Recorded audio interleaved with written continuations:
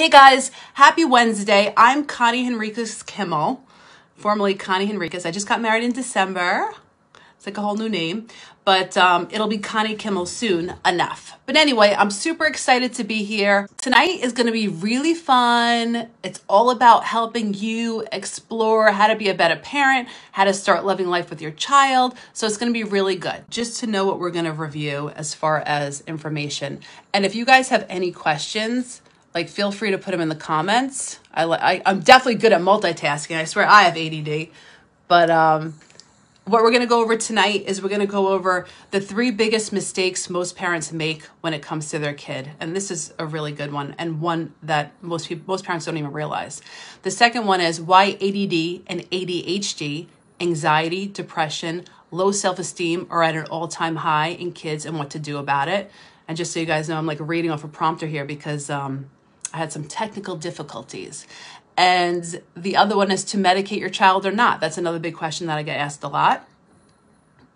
And the other one is the truth about gaming, Instagram, Snapchat, and TikTok. So again, if you have something specific, you have a question, just put in the comments, but otherwise we will get started. So the first thing, and this is very common as far as one of the biggest mistakes that parents make, and the first thing is, and it's going to sound really weird, but I find this a lot, especially when parents reach out to me for the first time.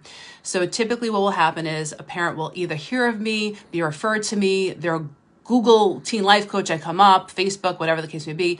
A parent reaches out and they call me and they, say, I'm concerned about my child. They tell me a little bit about their child. And then they tell me whether they got divorced or they're thinking about getting divorced or there's some problem in their relationship. And I always say to the parent, and this is what I want you to know as a parent too, you cannot feel guilty.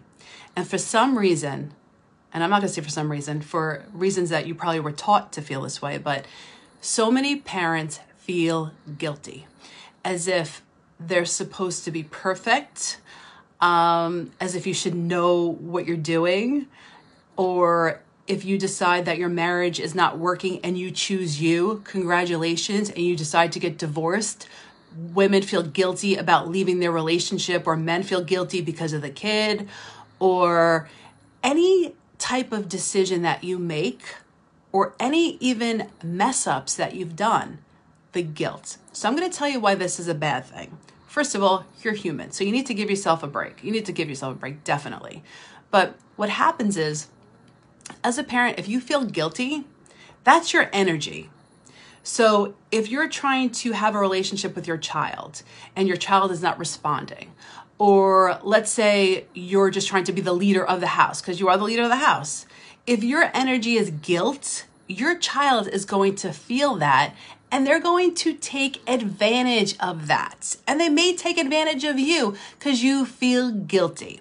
So what I always say, and I say this to every single adult that I work with, as well as every mom, you need to own every decision you make.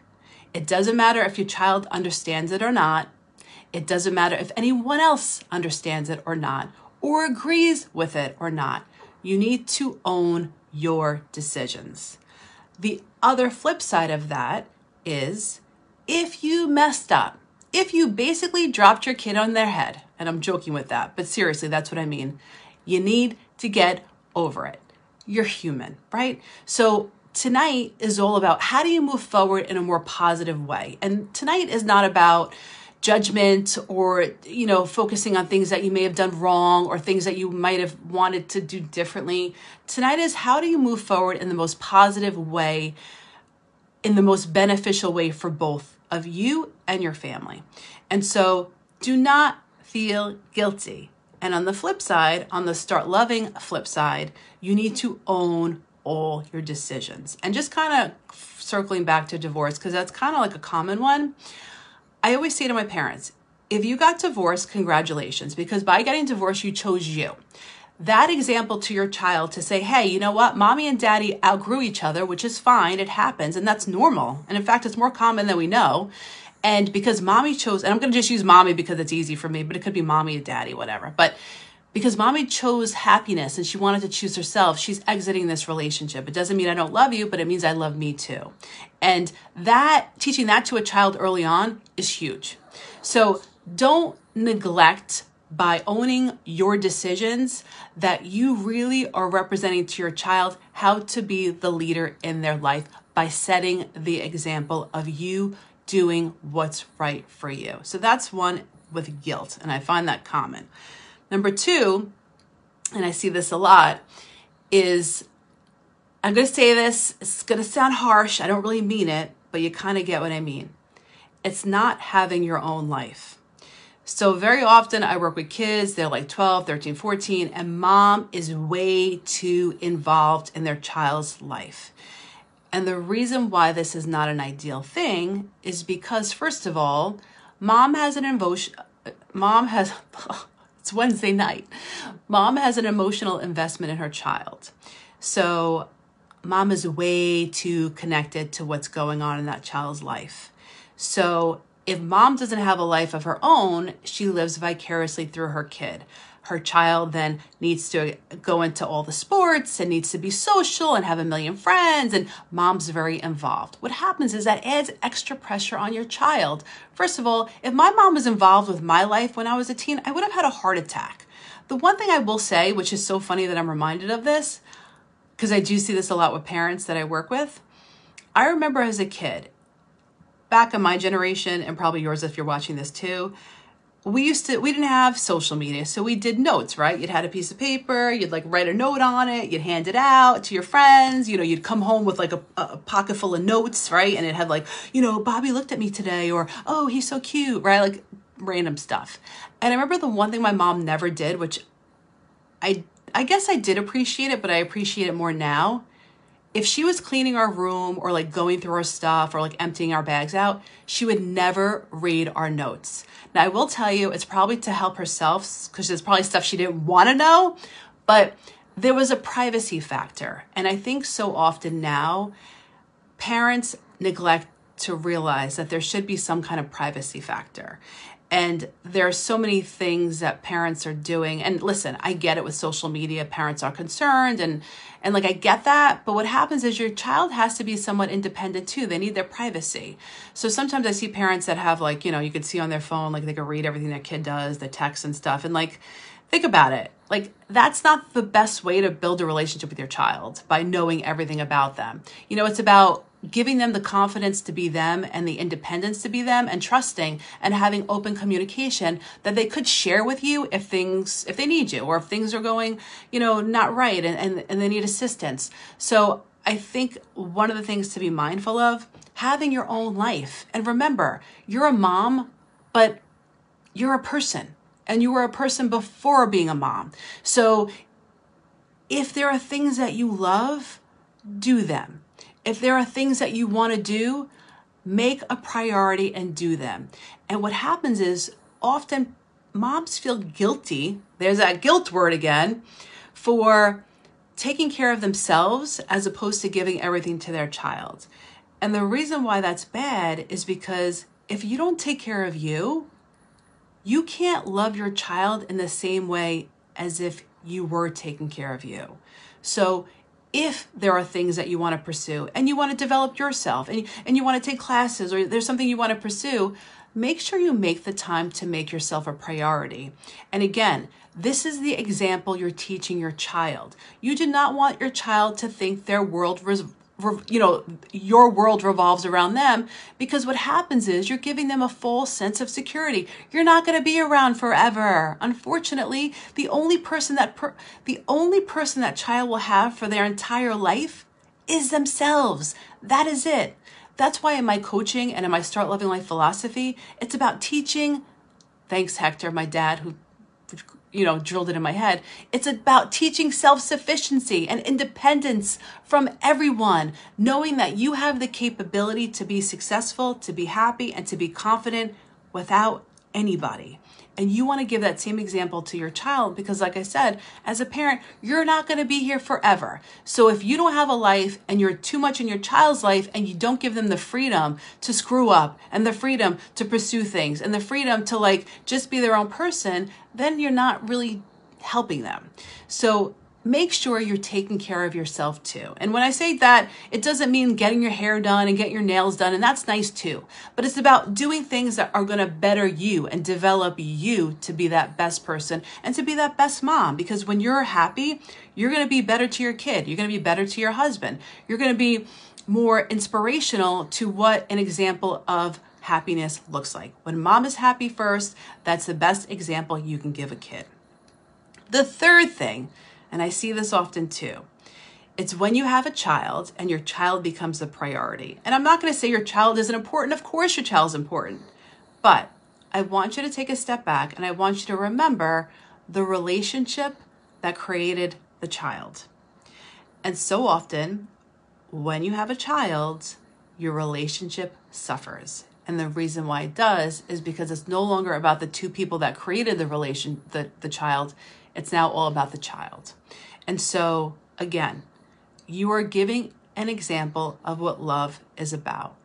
And so make sure you nurture that relationship. And just like anything in life, if you want something to thrive, you need to nurture it.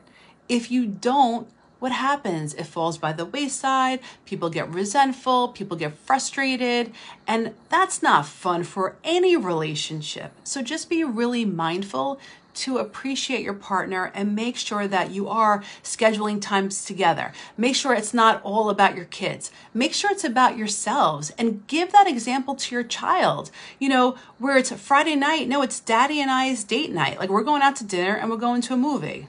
I know it's COVID, you're not, but you know what I mean. So teach your child that their relationship when they are married or when they find someone they love, that's the priority. And you're teaching them that the world doesn't revolve around them when it comes to you and your partnership.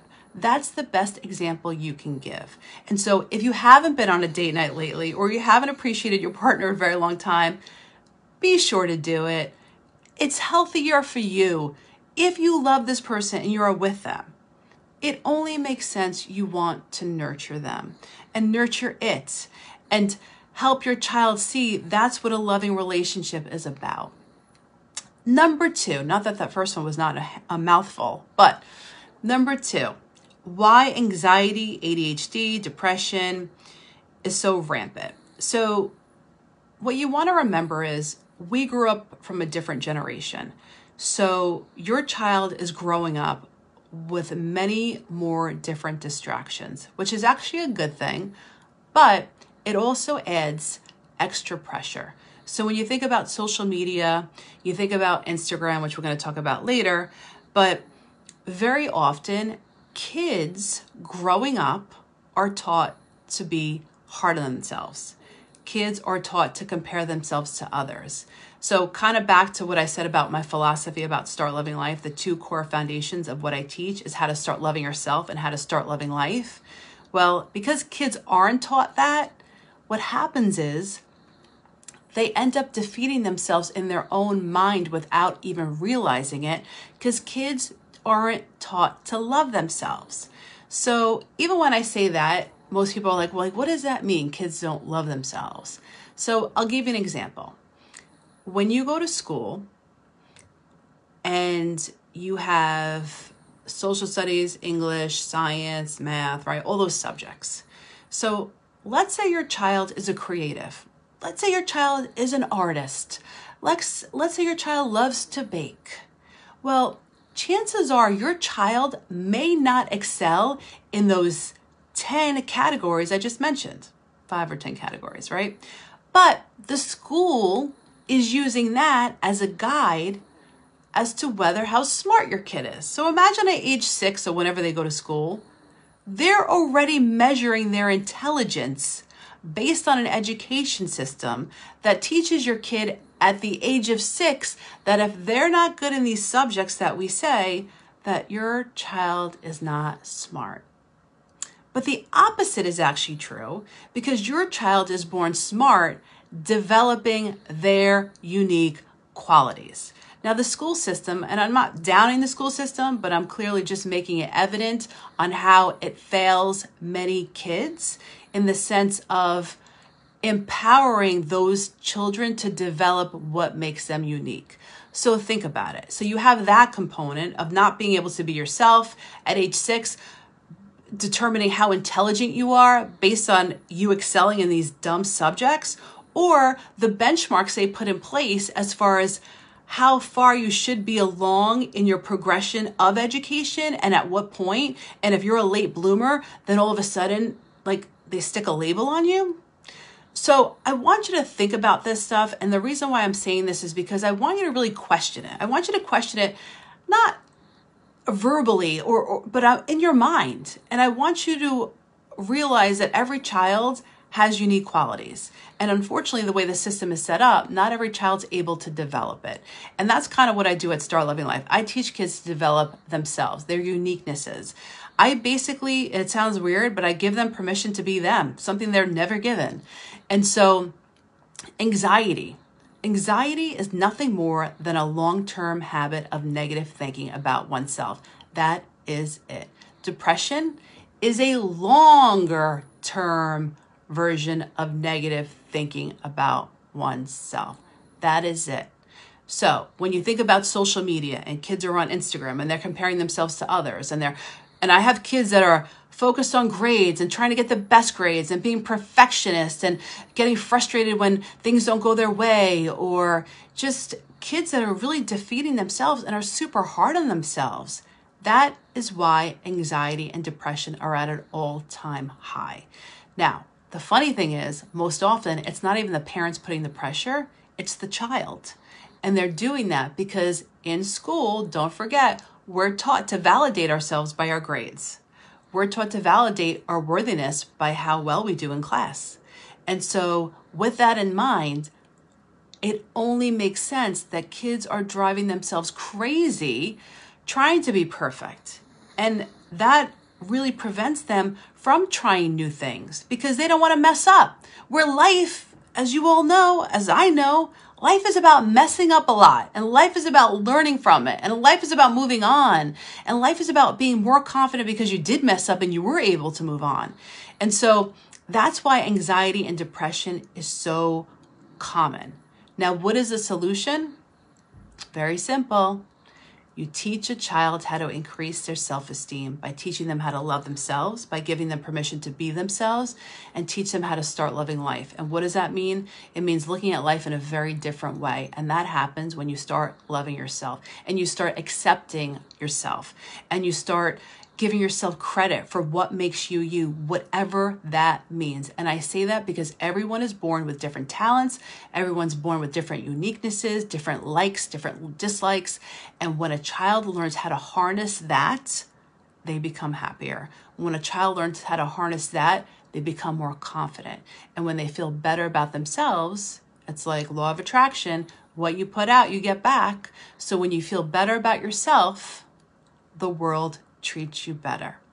And as far as ADD and ADHD, it goes back to my whole topic about education in the sense that we growing up, we suffered through sitting through classes we had no interest in. We suffered listening to like subjects that we had no interest in, but we were forced to. The kids of nowadays are freaking smart in the sense that they're not listening to something they have no interest in. And they don't have to. You know why? It's called ADD.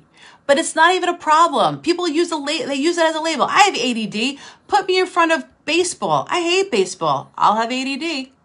Put me in front of what were we watching the other day? 60 Minutes. I'm not a fan of that show. What? I'll have ADD. Right. So it's because your child does not want to suffer listening to things that does not interest them. Does that make them have a problem? No, not in my book and not in my Start Loving Life program. So be mindful of what these labels are and be understanding that these labels are nothing more than a label. And I've never met a child or worked with a child that was empowered by any label other than uniquely amazing. So be mindful of what your child is going through. And another thing that I'm just going to add, there you go. Alyssa, there you go, woman. Another thing I want to add too is that if your child is telling you that they want to speak to somebody or they are saying they are not feeling good about themselves, listen to your child. I can't tell you how many parents have reached out and they say, you know, Connie, I saw your program. My daughter has been asking for months to talk to somebody, but she's fine. Like, I don't know what, you know, she seems fine. Like, you know, she has friends, her grades are great. I don't get it. You know, I'm just reaching out because she's, you know, bugging me to reach out. And I say, okay. So then I meet the child, and I will tell you 9 times out of 10, that child will always say, thank God my mom reached out to you. I've been begging her. And what happens is, from the outside, your kid might look fine, and your kid might seem like they're social and they're getting the grades and they have everything going, just like my career and making money early on. But there's so much more. And if your child is requesting to talk to someone, find someone. It really is important that your child is heard. And if they're requesting to talk to someone, definitely do your due diligence and find someone, because I will tell you, many of the kids that I work with, as a result, are always kind of frustrated for a long period of time before that mom reaches out. So just something to keep in mind. The other thing is that I get a lot of questions on is medication or no medication. So sometimes I'll have parents reach out and they'll say, hey, you know, my child has X, Y, and Z, could be ADD, ADHD, anxiety. You know, what are your thoughts on medication? So my thoughts on medication is this. I am a big fan of whatever makes you feel better. Now, medication. Is it a long-term fix? No. Does it temporarily make you feel better? Yes. Am I a fan of that? Yes. So I say you do whatever you need to do to make your child feel better. However, understand the real solution lies within your child's self-esteem. When you teach your child how to feel better about themselves, how to love themselves, and how to start loving life, they will no longer need medication. Because what happens is, when your child takes medication, it suppresses, Wednesday night here, it suppresses their emotions. So they don't feel bad, but they also don't feel great. They kind of just feel like numb. And a lot of kids will say that. So that temporarily is helpful. But is that a long-term solution? No. I want my kids to feel really happy. And when my kids are down, I want them to feel that too, because they're going to learn how to navigate that and spin it to start to feel better.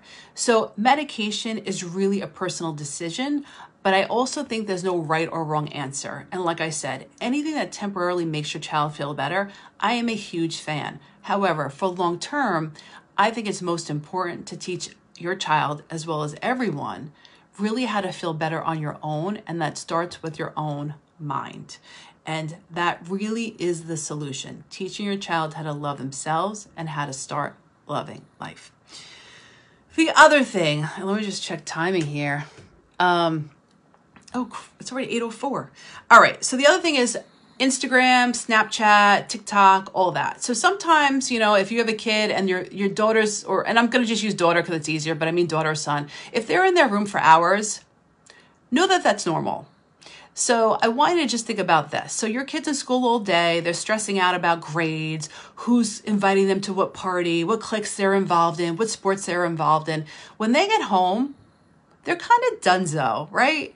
And so if your child is that child and they've been at school all day and they've been like overly stimulated and stressed out just because they're putting stress on themselves, your child is going to want to go on video games. Your child is going to want to go on Instagram. Your child's going to go on Snapchat. Like, that is normal. So sometimes I have parents who think that it's excessive, and I will tell you, kids are on this all day, every day. Now, if your child is on Instagram and it makes them feel bad because they're comparing themselves to all the pretty girls in the filters, then yeah, I would probably discourage Instagram, because I would never encourage something that doesn't make your child feel good. I think Instagram is a great platform to inspire people to maybe want to do different things, but kids should never be on anything that makes them feel bad. However, do know that kids are on these platforms a lot. YouTube, especially for the younger kids, really isn't as popular as it used to be. Now it's TikTok, which are those short, 30-second, whatever videos, and kids are into that. They find that funny. Now, are you going to understand what they're watching? No. You're from a different generation. Do they find it funny? Yeah, they find it funny. Do you want to take that away from them? No. So just know, and even with Snapchat, like same thing. And sometimes I have parents that put guidelines on their phone, you know, their kid's phone, or they put time limits. And what happens is kids are socializing through social media. Kids are socializing through Snapchat. So if you limit your child on Snapchat, what happens is it makes the child feel left out because they're not being included in group chats because they're not available, because they're not on the phone. Now, I'm certainly not saying that a child should not fulfill their responsibilities like schoolwork and at home and socializing with their family. You know, I'm not saying that. Like, those are the priorities. But I do want to let you know, for this younger generation, and really for everybody, that the phone has become such an important component for socialization, and specifically for kids in school. So if you do feel like your kid's in their room a lot, don't worry, it's normal. If your kid is super depressed, like, yeah, reach for help and seek out help. But do know kids need to kind of regroup and really are at a place that sometimes they do need space because of school and stresses and things like that. And then also the platforms of, if your child's on the phone excessively, know that that's kind of common. Again, they should be fulfilling their other responsibilities. If they're not, that's a whole different conversation. But just know that kids are communicating and socializing on Snapchat, and they're watching TikTok and YouTube and all that.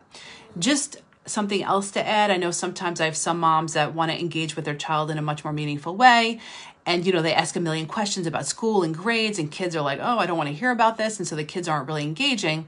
But one thing I always say, and I recommend for my moms, that if you know your child likes something specific, even if you have no clue what it is, ask them about it. They love to talk about stuff that they love. It could be like Fortnite, like, oh, all right, what level? I don't even know Fortnite really. I just know Fortnite, but like, all right, what level are you at? Or like, what is it? How does it work? And you can ask them about it. Like, kids love talking about what they love. I know when I work with certain clients, they tell me about their favorite YouTuber and they'll tell me why. And you see their eyes light up. Or I have some kids that love anime, and, you know, and I'll say, well, what are you watching on anime? And they're like, oh, I love this. I love this. And so if you want to engage with your child in a much more meaningful way, ask them about stuff that they love, because they definitely do enjoy talking about what they love, which is part of the Start Loving Life philosophy too. The more you focus on what you love, the better you feel. And if there are things that you don't love, that's cool too, because it's your life. And so, of course, in school, you have to do what you have to do to get through school. I guess that was a sign from the universe. As my video just paused. Anyway, if there are any other questions, a big shout out to Lissa Marie. Your baby's so adorable. But so for more information, just know you can check out my website at startlovinglife.com. I'm a teen life coach. I work with kids. I teach kids how to overcome anxiety, increase their self-esteem, and overcome self-doubt in as little as 30 days. I do a 30-day program where we meet once a week over the course of 4 weeks, and I teach your kids the first part, how to start loving themselves, how to own who they are, how to develop who they are. And then second part is how to start loving life. How do you look at life in a more positive way? How do you react to things in a more positive way? And to Teresa, I do virtual meetings. Ideally, I love in person just because I feel like it's more fun, and I feel like it's more personal. But I do FaceTime, and I do Zoom, and I do have kids that I still speak with in college, and I have clients all over the United States. So I do FaceTime, but I still do love in person. So yeah, startlovinglife.com. So I hope I was able to answer all your questions. Time flew by, really. But thank you so much for tuning in. If you do have any other questions, or you need any other help, or you need any advice, please feel free to reach out to me. You can email me at connie@startlovinglife.com, or you can go to my website, startlovinglife.com, and there's a contact page. But I just want to give another big shout out also to my cousin Teresa, who's created this beautiful group, and I love her so much, and I am so proud of her, and she's a very special person in my heart and in my life, and I appreciate her hanging out and inviting me to do tonight. And I've had my pumpkin here keeping me company. So, oh, Stephanie, I love you. So it's so nice. This is like a family reunion. I never get to see this part of my family. But thank you guys so much for tuning in, and I love you very much. And again, any questions, go to startlovinglife.com, and you have a good night. Thanks, Carrie.